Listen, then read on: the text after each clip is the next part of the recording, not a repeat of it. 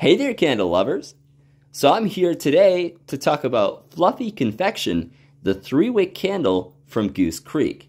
I received this candle earlier today, and I did mention that it smelled a little bit like sweet popcorn. And upon burn, I still get that popcorn, but I also get marshmallow and a little bit of toffee.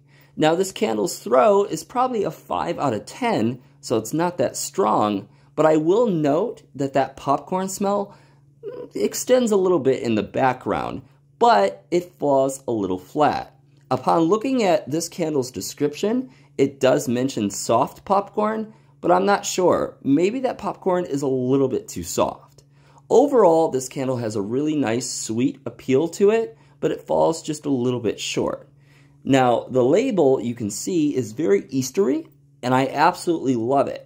I really love these textured labels from GooseCreek.